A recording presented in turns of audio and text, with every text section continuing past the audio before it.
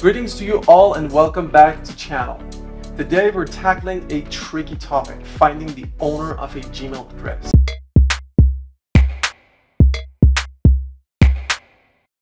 Now, Gmail is pretty tight-lipped about user info, so it can be a challenge. But you don't need to worry, because there are a few tricks that you can try. First up, you can simply Google it. Simply pop that email address in the bar and see what pops out. Sometimes you might find the person's name, social media profiles, or even their job title. It's a quick and easy way to get some basic info. Speaking of the email address itself, sometimes it can be a giveaway. If it's something like email address removed, there's a good chance that's the owner's name. But this isn't always the case, so don't rely on it solely.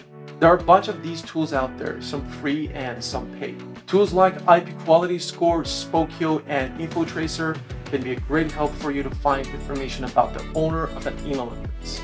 Amongst the mentioned tools, SEOfinder comes out on top. SEOfinder Email Finder tool is a magic phone book for businesses.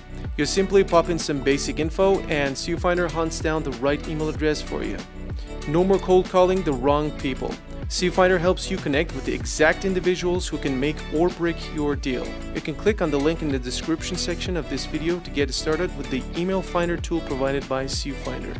Now, here's the word of caution though. Privacy is important.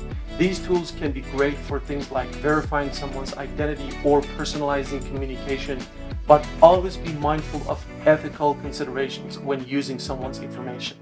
Ultimately, there's no guaranteed way to find the owner of every Gmail address, but by using a combination of these techniques, you can increase your chances of getting some answers. So, have you ever tried to find the owner of a Gmail address, and what methods did you use? Let me know in the comments below, and don't forget to like and subscribe for more tips and tricks.